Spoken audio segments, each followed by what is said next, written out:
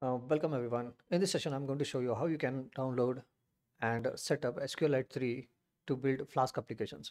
Okay, you just have to go to any one of your browsers and just type download sqlite3. Okay, third is the version. Okay, so this is going to take you to this first link, that is sqlite.org. Just click on that. Okay, you will be navigated to that particular folder, and I'm using a Windows operating system, and you will have to go to pre-compiled binaries for Windows. Okay, so this is where I have to go, and depending upon the operating system, either Android, Linux, Mac OS, you will have to go to that particular section. Okay, and then once you are in that particular section of the OS, whichever you are using, okay, so this is the third link, not 32-bit, okay, not 64-bit. You will have to click on this one. Okay, that is SQLite tools 32 into x86, this number, and it's going to be a zip file.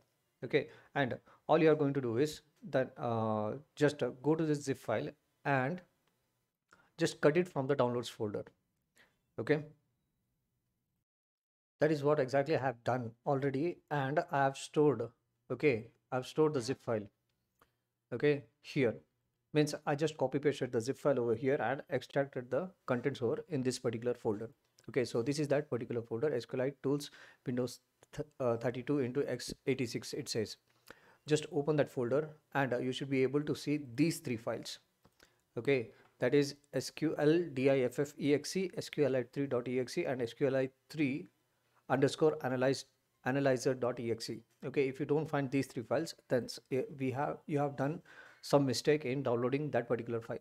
Okay, once it is done, all you have to do is you just have to copy this file path location. Okay, then go to any you can just go to this PC, right click, go to properties. Okay, you're going to get this particular screen. Just go to advanced system settings, and then in advanced system settings you will have to go to environment variables, and here in system variables, okay, you will find this path. Just click on that and click on edit. Okay, see guys, if it is already there in this list, you don't have to do that. Okay, but if it is not there, okay, then you will have to click on new and paste the path over there. Okay, see guys, right now I already have in my C drive as well. Okay, so it's already there, so I don't have to do that one more time. Okay, so you just have to click on OK, OK, and click on OK and close. Okay, one way to confirm whether SQLite is there in your system or not is just open up a command prompt. Okay, this is the command prompt. Okay, and you just have to type SQLite, SQLite, and this is the third version which we are using.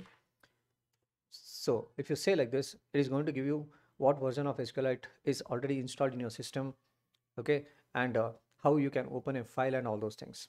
Okay, so dot help, enter, and it will give you all the list of SQL commands, okay, which are there, which you can use in SQLite3. Okay, so this is the easiest way of downloading SQLite3 in Windows machines. Okay, I hope you like this video. Thank you very much. Okay, let me close this one. So I'll see you in the next one.